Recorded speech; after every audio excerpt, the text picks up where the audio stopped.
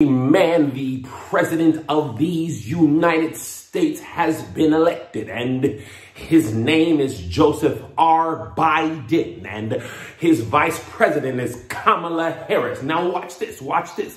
I'm not going to be before you long. See, the devil thought he had you trumped. Oh, come on. He's been bullying you for 4 years. He's been talking trash about you. He's been saying that he's going to win in your life. Oh, come on. He's been bothering you. He's been disrespecting you. And you've been biding your time. Now, oh, yeah, I hear you, Holy Ghost. Now, watch this. God says, the battle is already won, for it's the Lord's. Now, see that enemy. Oh, come on in here. He called it for himself early. But when I tell you God controls the end because the ballots had already been cast in your life. Oh, come on in here. See, some of y'all are sad because it looks like you're not going to win because the ballots have been cast, but they've not been counted. Oh, come on in here. But turn to your neighbor and say, weeping may endure for a moment, but joy comes in the morning light.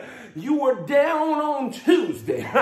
You were down on Wednesday. But on Thursday, things started to turn around in the atmosphere. And even the places you didn't expect to win in your life. The Pennsylvania, the Georgia, you're starting to win there too.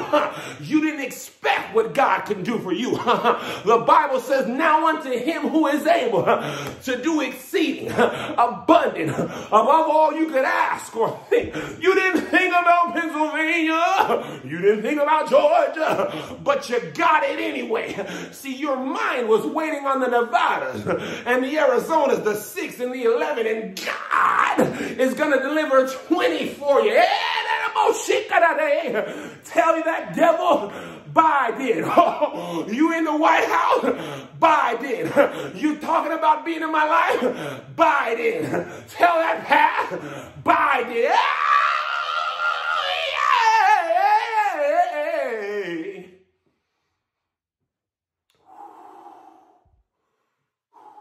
When it's all said and done, they can call their lawyers. They can recount what they recount. But what God is doing in your life is already done. Hey, hey.